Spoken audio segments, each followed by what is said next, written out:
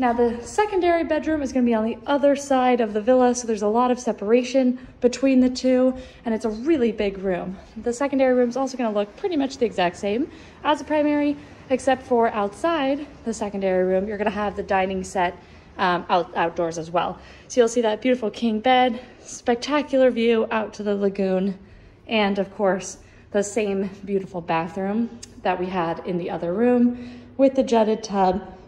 Now, when we step outside, you'll see there's a great sitting area, dining set, and both sides of the villa have the same chaise lounges. Got a nice big hammock here, and there is literally no railing, so you've just got unobstructed views outside to the lagoon. Nice chaise lounges down there as well, and of course, that indoor-outdoor pool.